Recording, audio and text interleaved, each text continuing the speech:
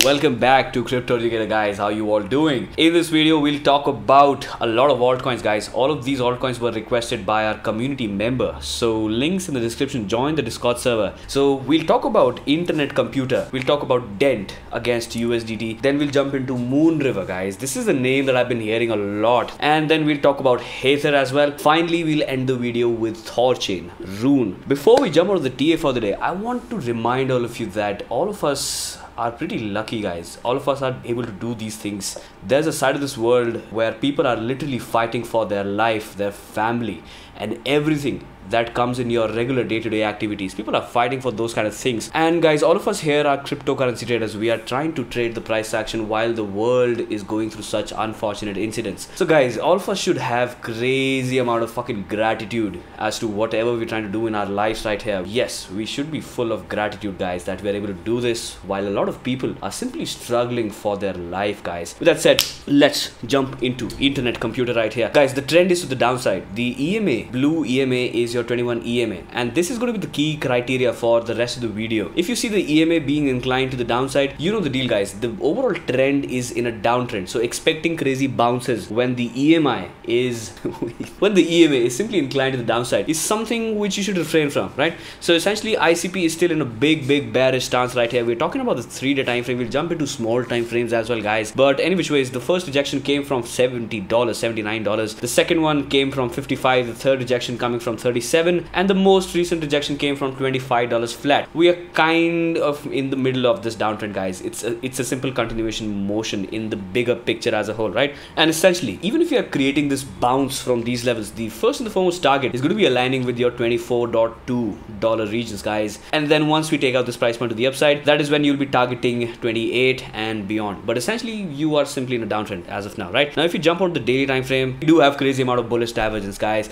but does that mean that you're going to be longing on every single bullish divergence in the market? No, probably not. The overall context in the price action is something that everybody is overlooking upon, guys. Now the thing is that until you are situating your price action below $22, or hell, guys, let's just consider this entire price action zone to be your big fat rejection area, until you are trending below $24, I think jumping into a confident leveraged long exposure on internet computer is not going to be a good choice, right? If Bitcoin is able to successfully put in a higher low right here on these levels in context to 30,000 regions that we tested on July, most likely internet computer will have good looking targets. Guys, this name is fucking funny, man. Internet computer. Who the fuck talks about internet computer? ICP right here. I'm going to use ICP. Anyways, guys, so ICP will have crazy upside targets if you see Bitcoin succeeding in putting in that entire higher low. You can refer to the previous video, guys, and then you will know what I'm talking about in the price action context as a whole. But until then, internet computer is in a simple downtrend. Let's talk about a time frame that is quite significant in the small time frames right here. It's your 4-hour, and kind of grinding against the 200 simple moving average means that maybe if you do resolve this one, you will have those 10 to 12% bullish moves in the market for ICP itself. Probably, guys, if you clear the 4-hour 200 simple moving average, most likely you will head on the way towards your first target sitting in at your $22 regions, and the ultimate target coming at your rejection highs at almost $25 regions. It's a pretty rounded figure, guys, so whatever happens on the $25 regions is something which will be telling, which is going to be telling you a lot of things in the price action context as a whole. And until we are holding 18.7 regions to the upside, most likely your trend will continue, guys. Most likely your uptrend will continue, but watch for Bitcoin and Ethereum as well alongside. Key risk management below 18.75, but the ultimate target at $24 flat. With that said, guys, let's jump on to another bearish asset that is not that bearish, honestly, but well, guys, every single moving average that is telling us about the price action momentum is inclined to the downside. That brings me on to a very clear point right here. If we are kind of resolving this entire squeeze grind resolution to the upside, essentially if you're taking out this entire falling wedge to the upside, we're going to be rolling all the way towards 0.48 cents, guys. That is going to be your upside target. This price action kind of resembles ThorChain, although fundamentally, guys, both of these blockchains are completely different. The thing is, we are still in a downtrend, unfortunately. 3-day time frame is still in a downtrend. The RSI is still situated below the exponential. The first thing you want to see if you want to go for any reversal trade in the market is the fact that the relative strength index is supposed to be stronger, guys, stronger than what we are looking at right now. So expecting crazy bounces coming from these levels in the immediate small time frame is not going to work out. It's essentially not going to work out altogether. Once you situate your daily trends above 0.28 cents, that is most likely when you'll be at least initiating your move all the way towards the 200 simple moving average. Remember, we are still in the context of the higher time frame. We are talking about 3-day time frame on DENT against USD, which is why, guys, we're talking about bigger moves, right? You can't really plan your big moves and 80% swings or 100% swings in the market looking at something which is less than 4 hours in the time frame, guys. So essentially, all these small time frames like the daily or the 12-hour or the 4-hour time frame is going to be telling you how to manage your risk, but most likely you will be forgetting the bigger picture if you dig yourself deep into the small time frames altogether. So for a little change right here, the 3-day time frame and the 4-hour time frame and the 12-hour time frame are telling the same thing. Essentially, we are still in the process of finding a bottom for DENT. Once you do find a bottom, once you do take out this level or this level to the upside, that is when you can target your upswing, guys. I hope that was helpful. Volatile things can play out for DENT against US dollar as a whole, so be cautious. If you're not able to handle price action movements that are greater than 10%, be very cautious in trading DENT against USDT. With that said, let's talk about moonriver, guys. 3-day is trying to set in a bullish divergence coming from this exact price point, but is it confirmed? Guys, the thing is that we just got rejected from this entire price point right here on the 3-day time frame. So until you're closing 3-day candles above $75, holy crap, moonriver is worth 75 USD.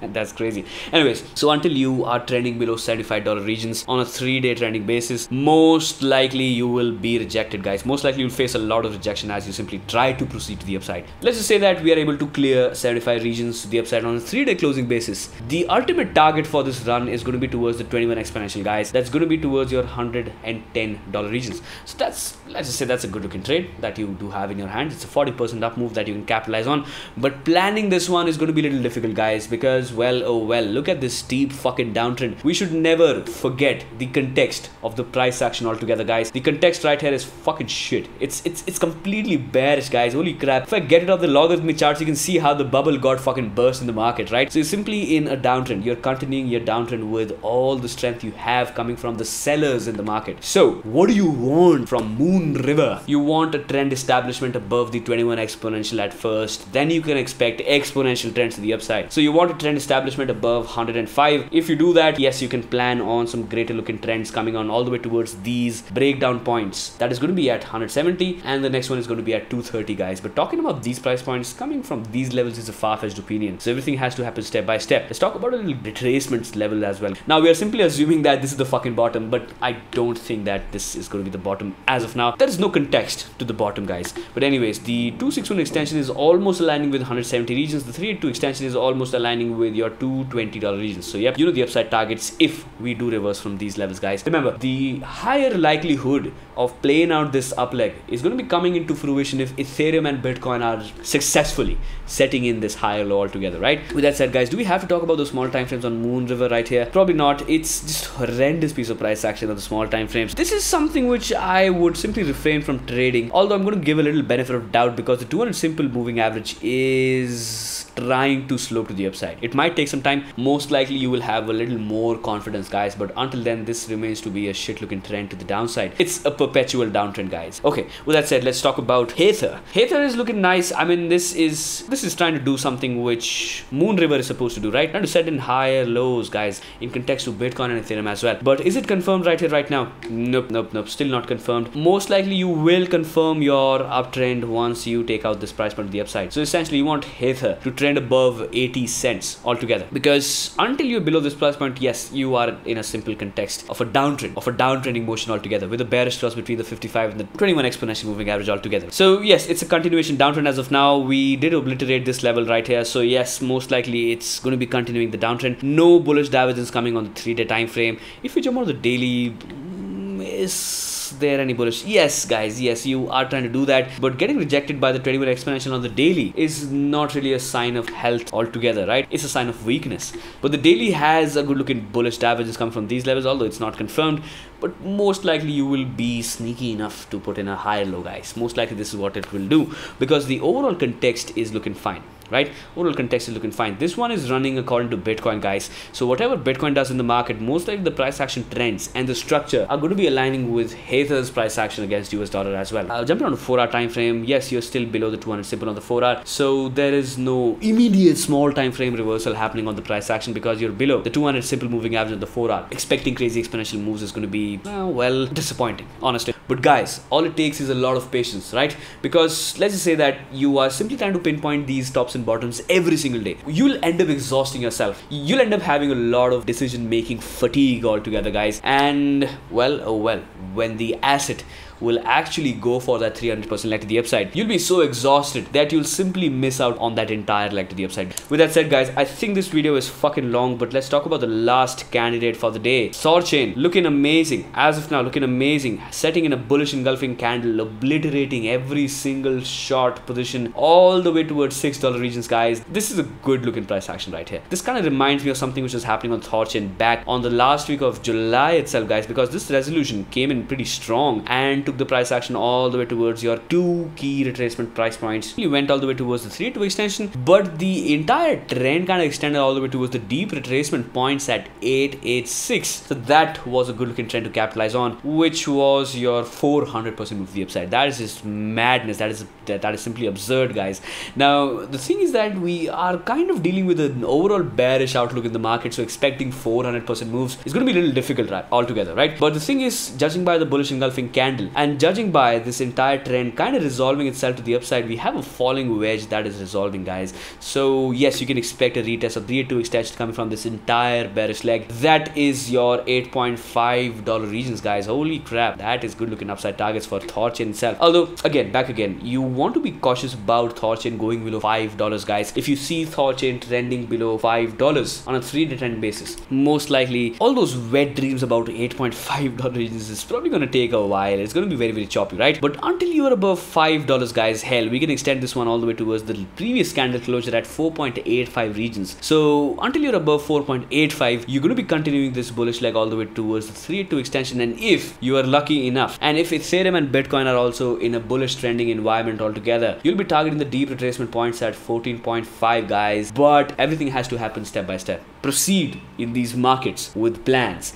So with that said, I think I'm going to be winding up this video right here, right now.